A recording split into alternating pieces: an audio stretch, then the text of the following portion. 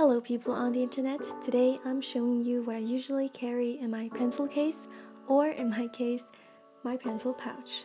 I purchased this pouch in a local German stationery shop, and I will link the brand's website in the description box down below, so make sure to check it out. The first item I'm showing you is my ruler. It's from Muji and has been my loyal companion for years now. Whenever I show it in my posts or videos, I get a handful of inquiries about where it's from, so here you go. It's from good old Muji. I also always carry an eraser with me. This one here is from Tombow and it works. It reduces eraser dust, unlike other erasers, which is quite practical. The mechanical pencil I use is from Faber-Castell, and I mostly use it for the eraser part though because it's so slim, so it comes in handy especially when I'm doing lettering sketches.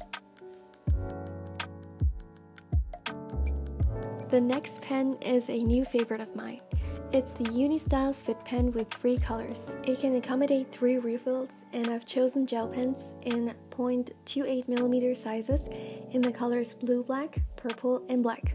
I especially love the black one because it's very smooth to write with, which I find is very rare with this thin of a nib size.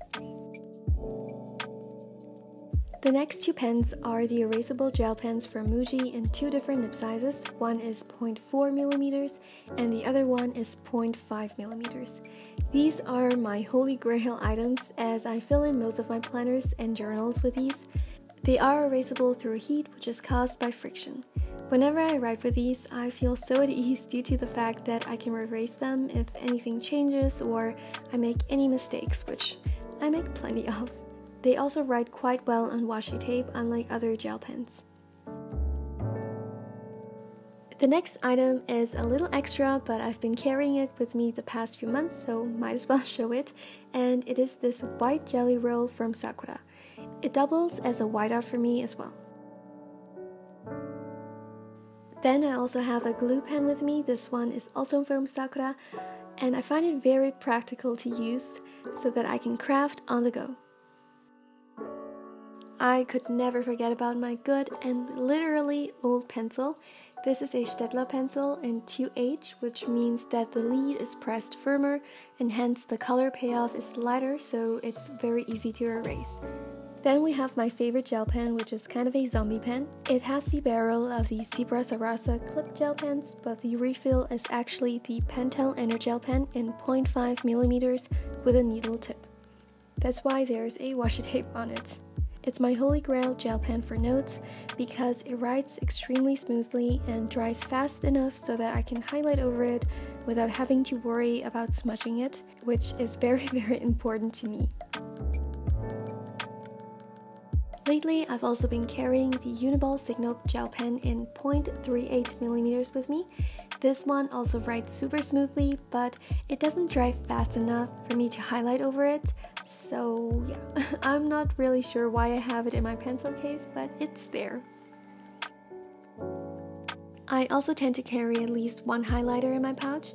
This one is the Stabilo Swing Cool highlighter in neon yellow. The Swing Cool highlighters, be it the neon colors or the pastel versions, are my favorite highlighters to use because the ink is so smooth and it doesn't bleed through to the other side. Also, the packaging is practical and sleek to carry around. And that is pretty much everything that I have with me on a daily basis, if I remember to actually take my pencil case with me. But it definitely goes with me when I'm traveling, which I've done a lot last year and will probably do a lot this year as well. Oh, and I almost forgot about this little item here. It looks like a fountain pen, but is actually a pocket scissor. Now, it's not the sharpest or the most precise scissor in the world, but it gets the job done when I'm on the road and want to cut some washi tapes. Or, I guess important stuff like documents or etc. Anyways, so that is everything I have in my pencil case.